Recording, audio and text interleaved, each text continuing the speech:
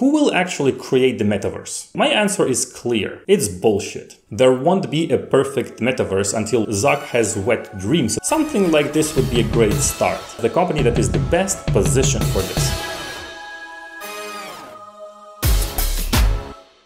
Now, that's a video I wanted to make a long time ago already, but the problem is that on YouTube, we're kind of forced to have an optimistic opinion on pretty much all kinds of trendy bullshit, because it attracts attention and views. So if you want a video to succeed, you must be overexcited about the current hype, whatever it is.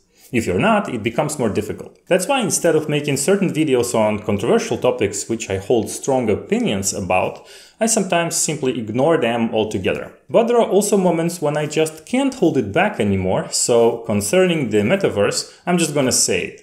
It's bullshit. I am dumbfounded by how such bullshit can generate such hype, and there's so much to say about it. However, I also admit that some specific projects will indeed succeed and become attractive to people, getting close to the idea of a metaverse, but they won't be what most people think.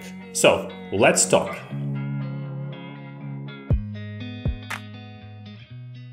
Most people heard about the notion of the metaverse when Zuck announced it in 2021 and changed the name of Facebook group to Meta.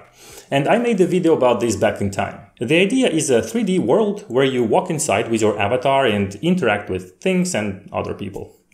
But it's not at all anything new actually. The concept is older than the internet itself. It first appeared in a usable form in the 2000s. Anyone around here remembers Habbo Hotel?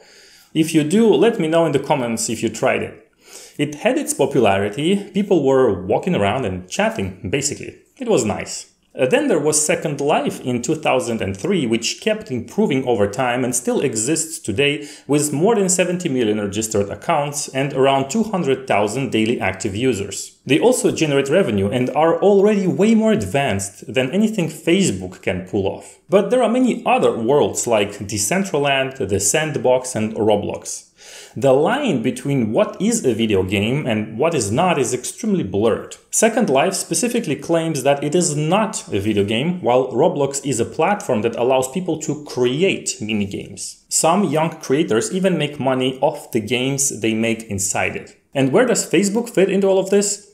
Nowhere, except their virtual headset, which is a perfect device for such games/not games, but they don't have enough capabilities for the actual metaverse software. And yet they are so pumped about it that they literally changed their name and everything to represent the metaverse. They imagine something way more popular and way more mainstream than the niche projects that I cited previously. But this isn't going to work. Even the current metaverse projects are not going to emerge into this massive vision.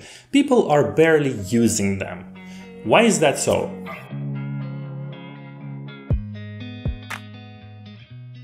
There won't be a perfect metaverse until one of these two conditions is met. Either the graphics are insanely realistic, or it's really fun. It makes you want to spend time in it. Or both, of course. Today, absolutely no metaverse project matches this criteria. Decentraland, Roblox and Second Life are extremely ugly, even though better technologies exist. But then they are also not really fun. Some people find something to them, but otherwise it's very weird. Oftentimes, it's mainly the kids who like this stuff. So none of this will go mainstream. However, what is fun and sometimes very visually appealing are video games. And so we're back to the blurred line of whether the metaverse is a video game or not. And my answer is clear. It must be a video game, and if it ever exists, it will emerge out of a video game. Actually, many games today better fit the description of a metaverse than all the projects that claim to be the metaverse. GTA 5 Online is a metaverse, or it could be if it wanted to. Fortnite from Epic Games is a metaverse and veers sometimes into completely new things like virtual concerts, and so on. Epic Games, by the way, is an extraordinary company, and you should definitely watch my video about it. People are spending their lives in such video games because they're fun, and they're also at the forefront of computer graphics. Nobody waited for Zuck to get people kind of living in virtual worlds. That's why it's funny to hear it coming from Facebook, and a lot of people don't get it.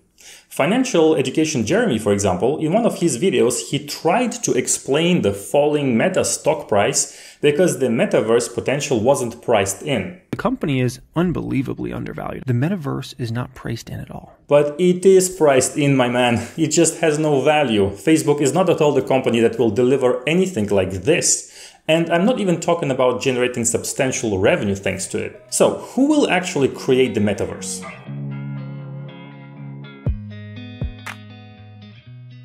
A metaverse of a grand vision should be useful and mainstream. And today the closest 3D spaces that fit this description are video games. Useful means fun, otherwise there's no point in being there. So a metaverse will most likely emerge from a video game and not by itself from nothing. And it will be based on the best graphics engine available out there, so either Unreal Engine or Unity. I also have a video about Unity if you're interested, by the way. It can be both, of course. There can be several projects like this, even though the dream is to have just one main metaverse for everybody. That's why game engine companies are trying to work together to make them somehow compatible, not to be locked into one in particular. So such an engine will be used for its performance and graphic quality.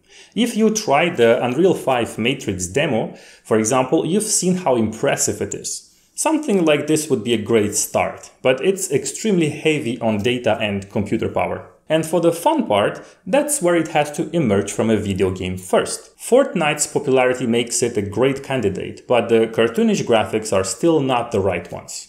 They're great for the game, not the ideal metaverse. There can be many other big video game studios that own popular game franchises with open worlds that could attract many people to modified kind of metaverse versions of them, but I'll still go with Epic Games as the company that is the best positioned for this. They have the engine, they have the users, and they know how to make fun video games. That's why they should launch something along the blurred line of a video game slash metaverse, which people will still be playing first for the user engagement part, and then integrate metaverse aspects inside it little by little. I believe that this is something that will happen, but still, this isn't going to turn into a Matrix kind of life dystopia that Zuck has wet dreams about. And remote work is not a reason for believing that people will close themselves off in virtual headsets. Actually, it's the opposite. Remote work and COVID restrictions reminded people how great it is to enjoy real life and nature, not how to become a virtual zombie. Let me know what you think about the metaverse and what's going to happen in the comments, and smash the like button if you enjoyed this video. See you soon!